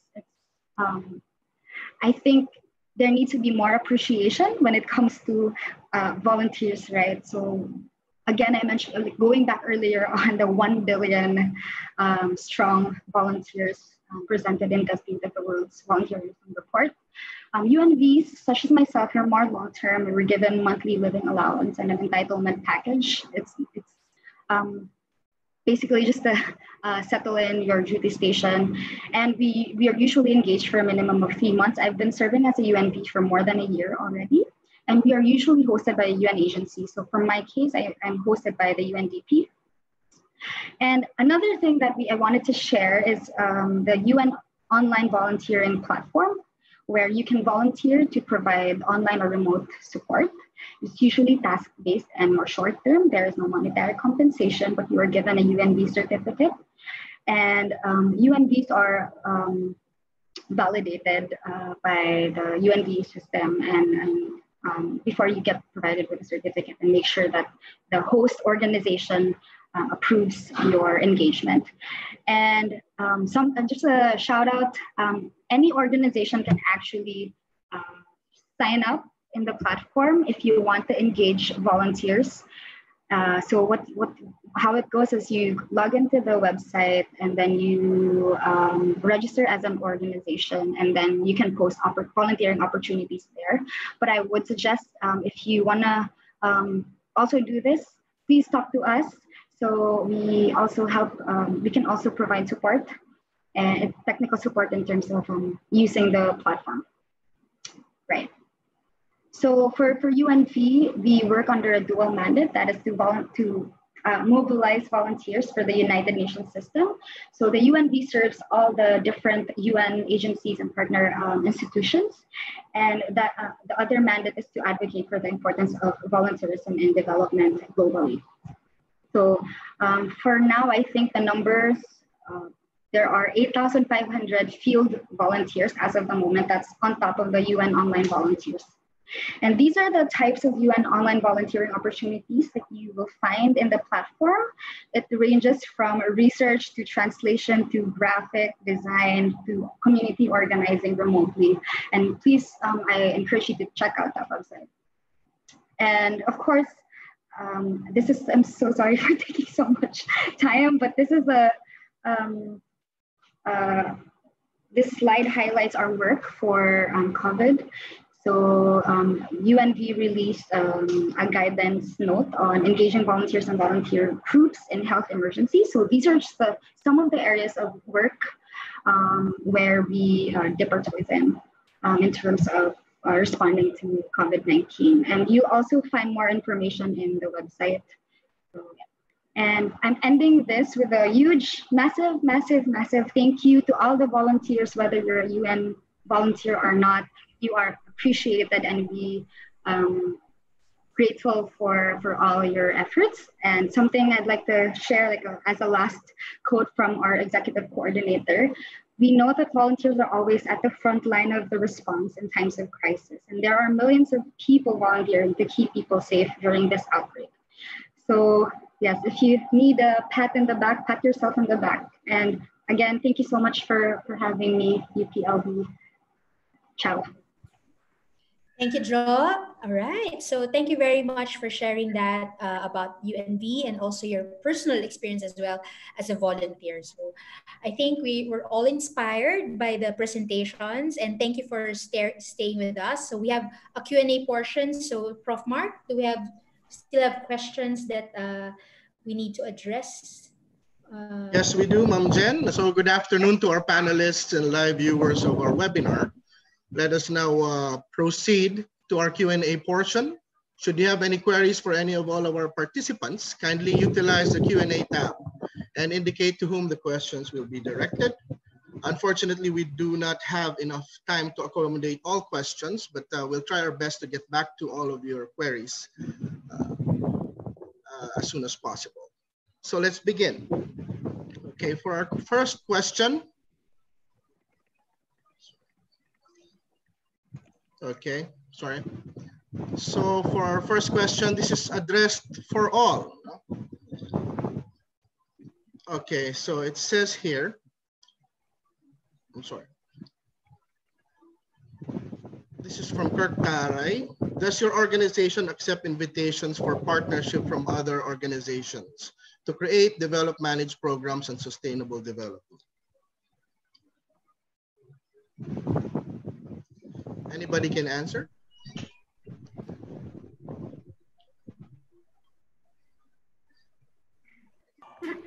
I think Jo mentioned about UNV, right?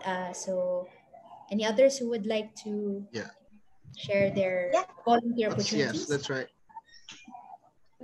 Hi, yeah, for Kirk, yes, we accept invitations and collaborations.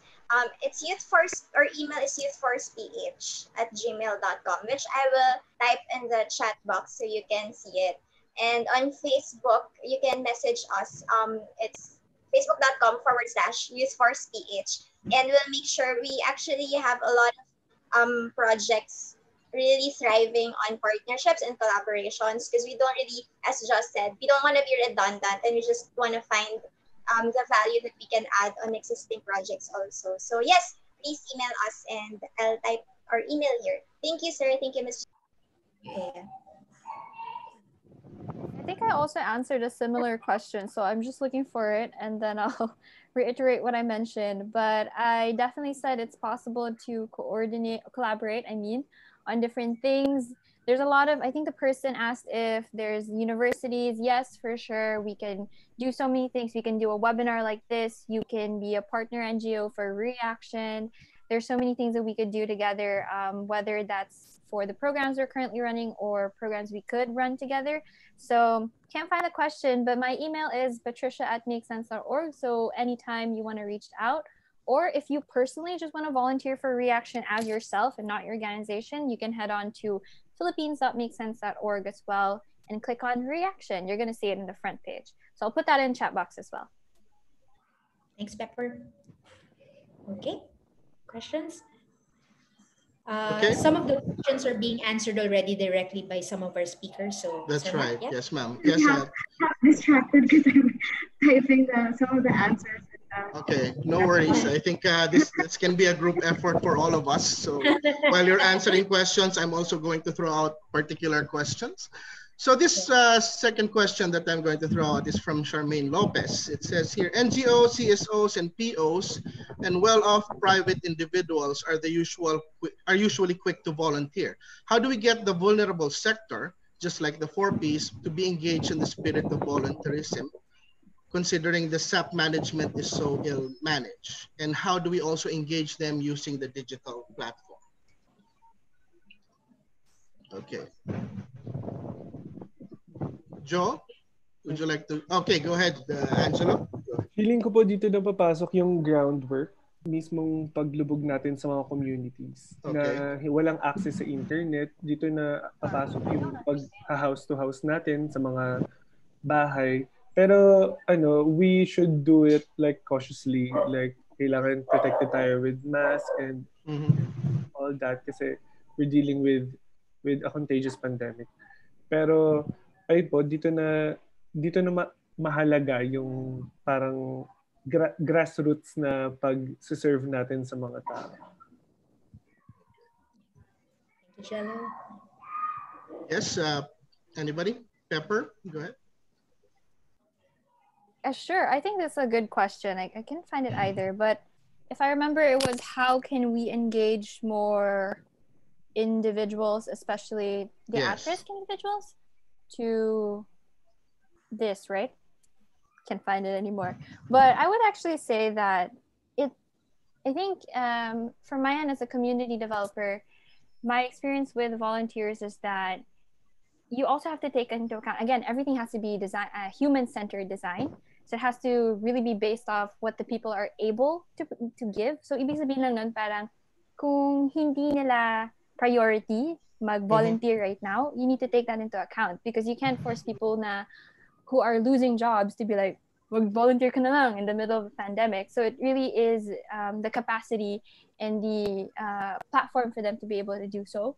So I would definitely say that you can't force everybody. As much as you want everybody to be involved in volunteerism, the reality is just a lot of people, especially people who are vulnerable right now, cannot volunteer.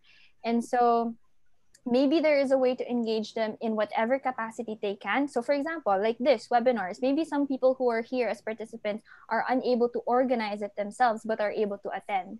So it's just giving them the platform for it to be accessible, but you really can't push people even further to volunteer if hindi nila kaya.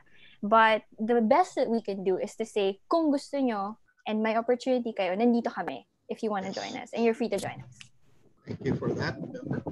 And that also answers the question whether you speak Filipino or not. Okay. I also speak Bisaya. Oh, very good. Mayong hapon. Okay, how about you, Joe? Go ahead. You were going to say something. Joe, you're unmuted. You're muted. Yeah. Sure. I wanted to re-echo on what Pepper said. The reason why it's called volunteerism is because you volunteer, right?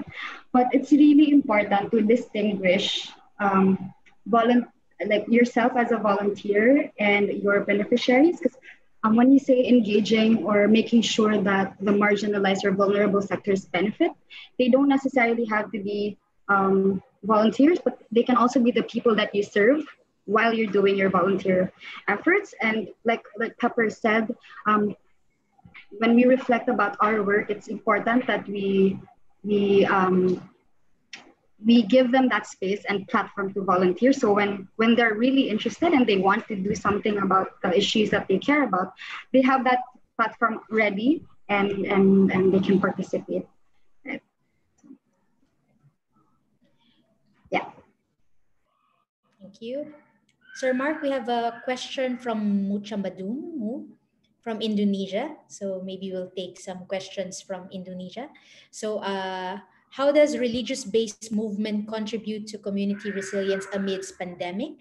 So in Indonesia, which is a different case in the Philippines, although we have the Mindanao area, it's split. Some hinders the health promotion effectiveness by underlooking the pandemic spread danger in congregation gatherings. Other volunteers by organizing religious affiliated organizations for food, safety, help communicate good hygiene protocols to avoid the spread of COVID-19. And doing first aid, I think this is Psychological mental first aid, yeah, psychological first aid for people in dire health from stress. So how do we factor in the religious component in volunteerism? All right, anybody? Yep.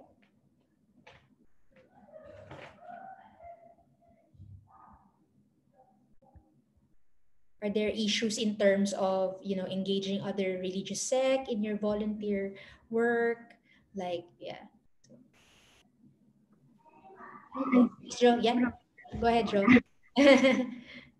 So with UNDP, we work a lot in Bangsamoro and Barm, and they're actually even we're very, very proactive when it comes to volunteering. And I'm sure 2030 Youth Force makes sense. They also mentioned that they've engaged volunteers in from our brothers and sisters in farm. And it's to be honest, a tricky thing to comment on when it comes to religious organizations. But really, I would like to emphasize the intent of your initiative, whether or not you're a religious org or an org coming from a school or an organization, a non-government organization or a community-based organization. You can still think about the intent and your objectives when you're serving your community. So for me, it shouldn't really matter if you're a religious or you're a student who wants to make a difference, as long as you're making that difference, if that makes sense. So, makes sense. Makes sense. Love it. You start to notice whenever you're making sentences and then you say the phrase "makes sense" and then you're kind of like, heh, especially when you make it make sense. Could I still answer? Is it all right? We have a bit more time. Yes. Yes, go ahead. Basically, from my experience, I would echo what Joe mentioned. It's just for us, especially as a regional organization here in Make Sense Asia, I'm handling a lot of volunteers from not just the Philippines, but other countries like Pakistan. We have it in India. There's Make Sense India as well, with very different religious backgrounds and contexts. And the only difference that I would really say here, and it's an important one, but it's not one that really changes the game hugely, is the changing of the adapting of the tools and the adapting of the events. That's what I would say is, for example, things such as something we call in Make Sense Philippines as a sense drink. So it's like a inuman where you have an intentional topic on mind, which the volunteers here are very happy to organize. Like, oh, let's do a sense drink. It's not necessarily something that they do in the Pakistan community. And so instead of sense drinks, they would just have like afternoon afternoon drinks. They would rename it. The whole program itself would have changed a bit, but the context of it, the essence of the event itself stays the same. So from my experience, that's really how it really changes, especially since Make Sense is non-religious, non-political. And we try to adapt all of our resources and tools to the context you're in, but it definitely does not hinder in any way or form your being part of the community. And then thinking about context, for example, what is even the language or the culture of the area of your work. So that's a really nice point there. Thank you, Joe. Okay. Maybe one. Yes. Okay, thank you, Joe and Pepper, for your answers. Now, for our next question, this is from Dr. Nina Karandang. How do you assess, or how does your organization assess short and long-term impact of volunteerism for different stakeholders?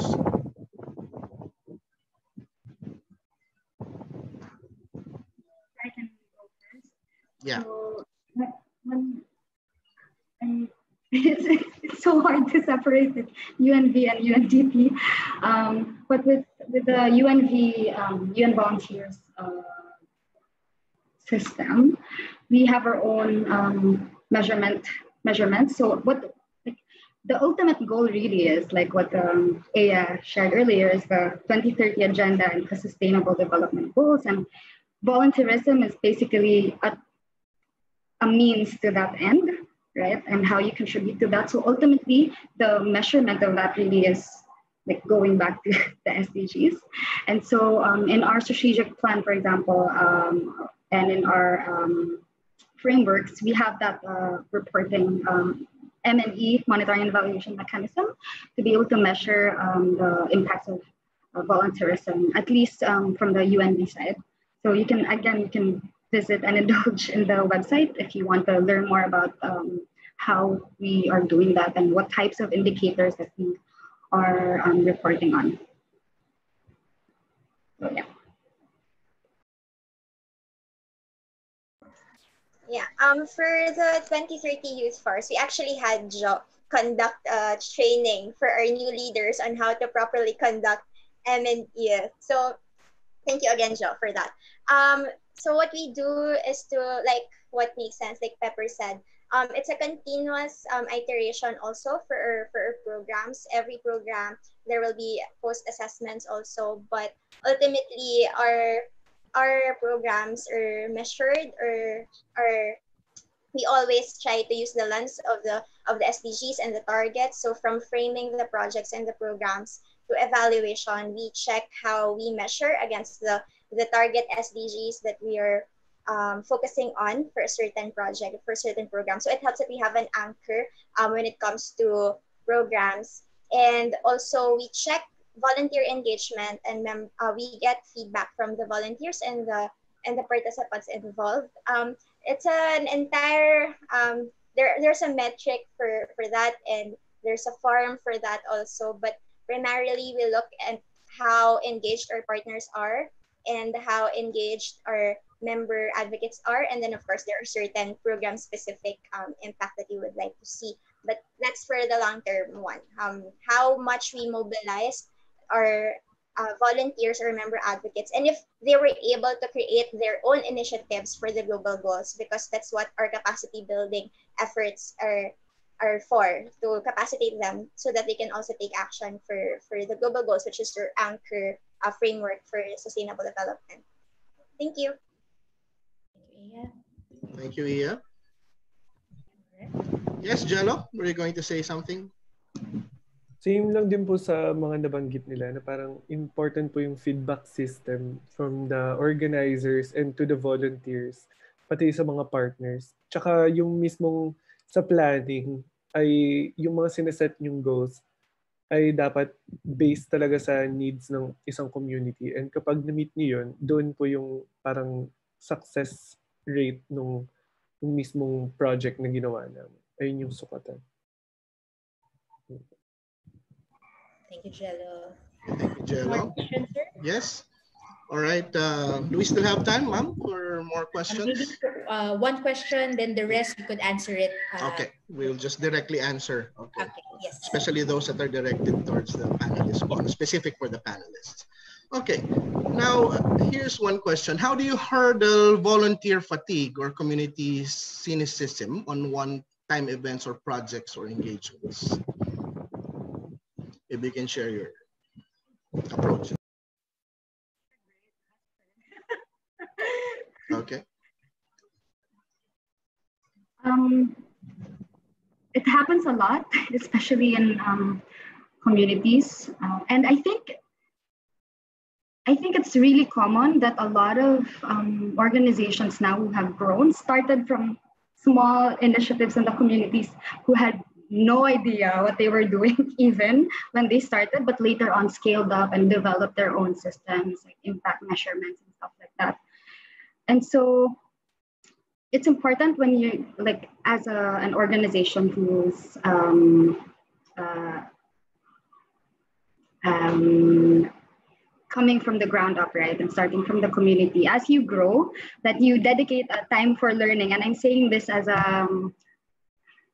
parang when I say learning, it's like it can be over dinner or inuman or now virtual. Like you can just discuss among yourselves, okay, for today, what went right, what went wrong. You ask your beneficiaries, and then you communicate that to the public.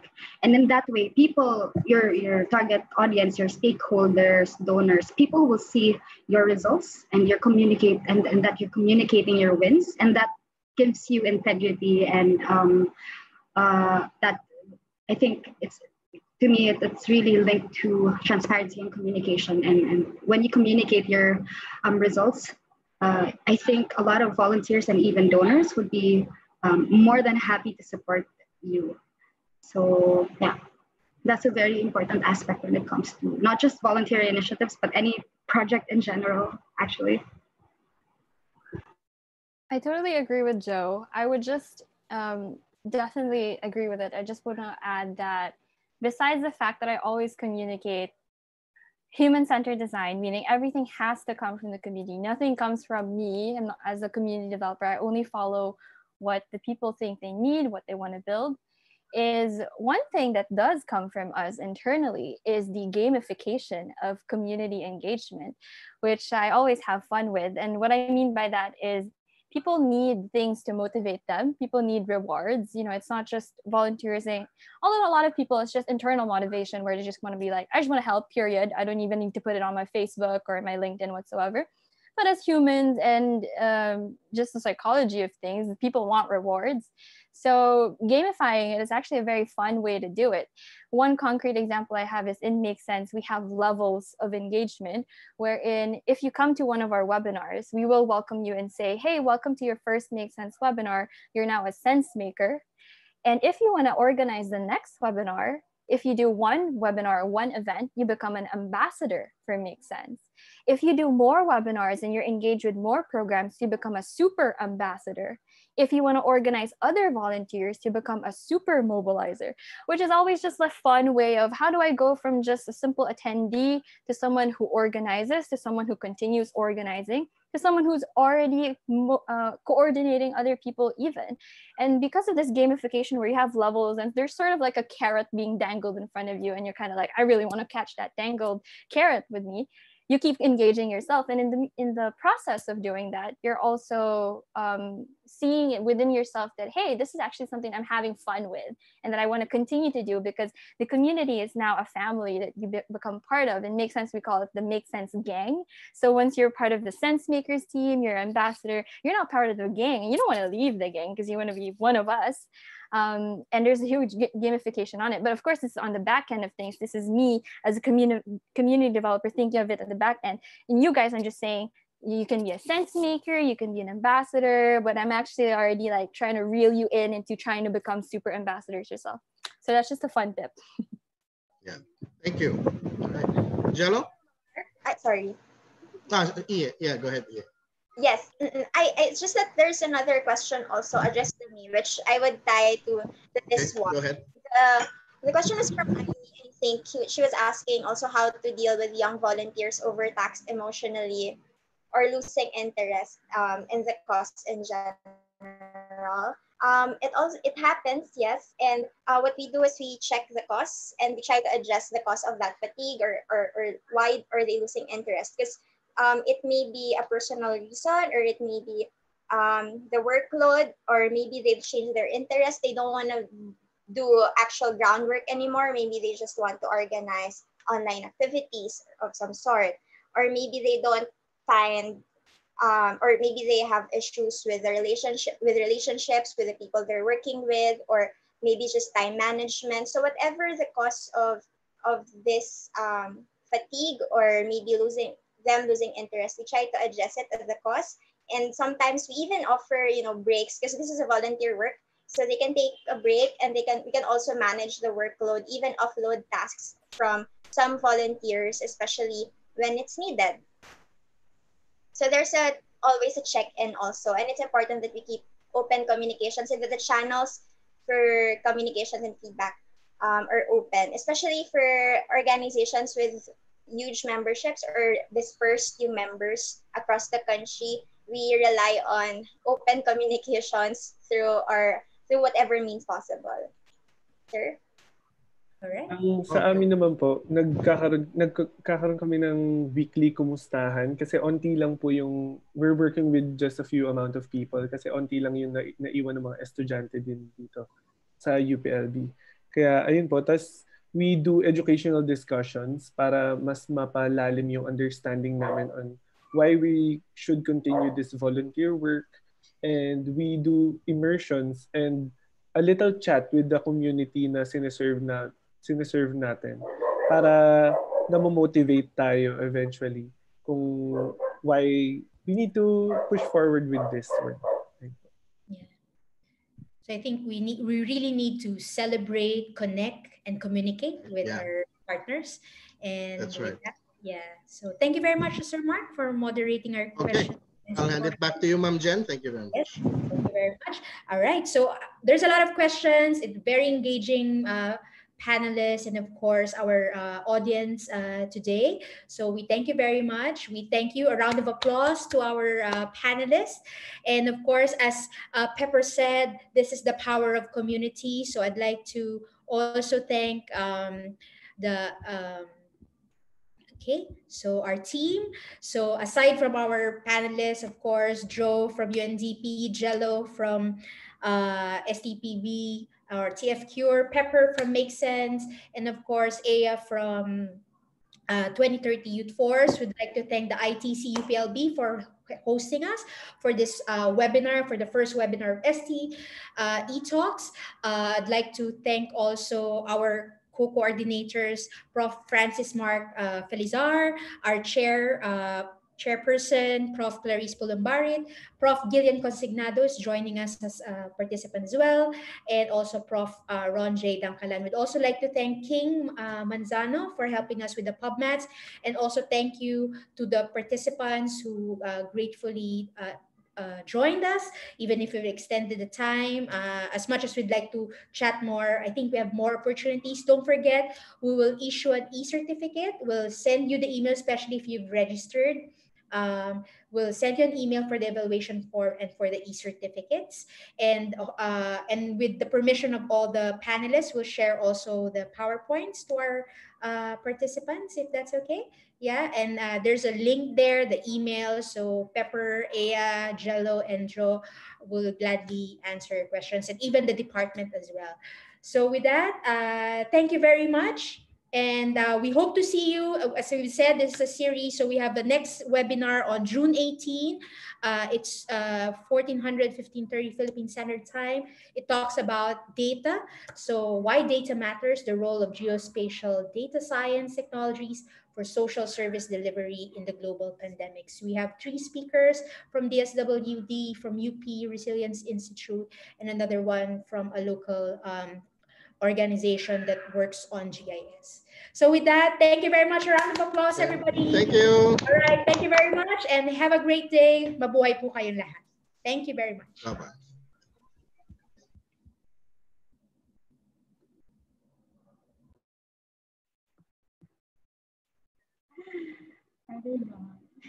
Okay. Are they gone? Naka-live pa ba tayo? Sorry.